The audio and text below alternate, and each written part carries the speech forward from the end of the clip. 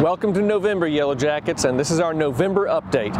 Several things I want to touch base on here as we're going into November. First, as the weather's getting cooler, I want to remind all students about pullovers and jackets. If you have something that pulls over your body, and it has a hood on it, it needs to have a zipper from top to bottom.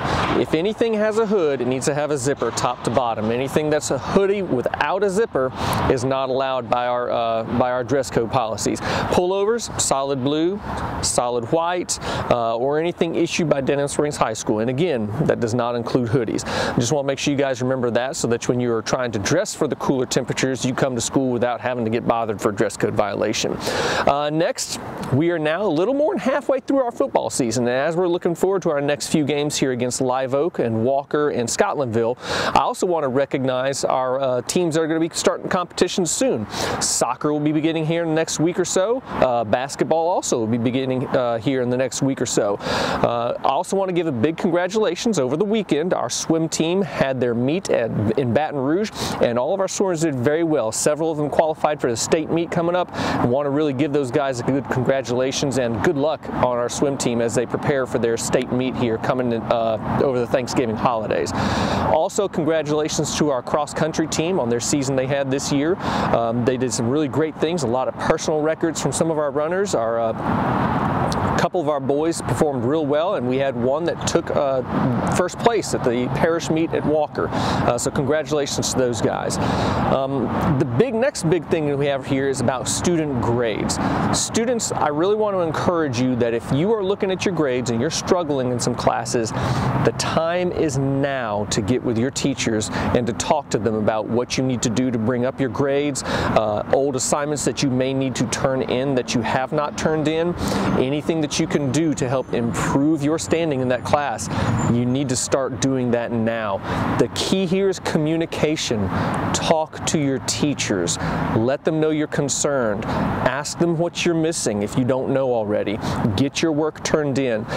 It's almost too late for some of this, so don't wait any longer. If you wait till after the Thanksgiving holidays to check in on some of those grades, it's too late at that point, so we need to get on top of that now. Kind of along that line, it's important, students, to keep yourselves healthy.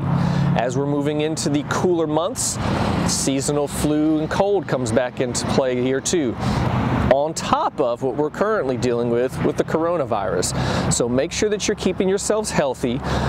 When you are sick, if you're sick and you're at home, whether it's from being quarantined or if you have strep or the flu or anything else, make sure you're keeping up with your classwork through Google Classroom. It's important to keep up with your work so that when you come back from whatever illness you may have, you're not far behind. You still have a good idea of what's going on, you're keeping up, and you don't find yourself in a hole that's almost impossible to get out of. So use the Google Classroom to keep up with assignments whenever you're missing school. And that could be for any reason. Whatever your absence is, get on Google Classroom, take care of your assignments so that when you do come back to school, you're caught up, mostly caught up with what you need to do in your classes.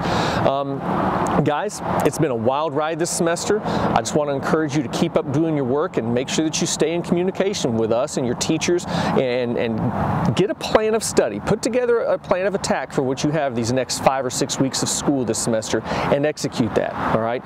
Don't wait.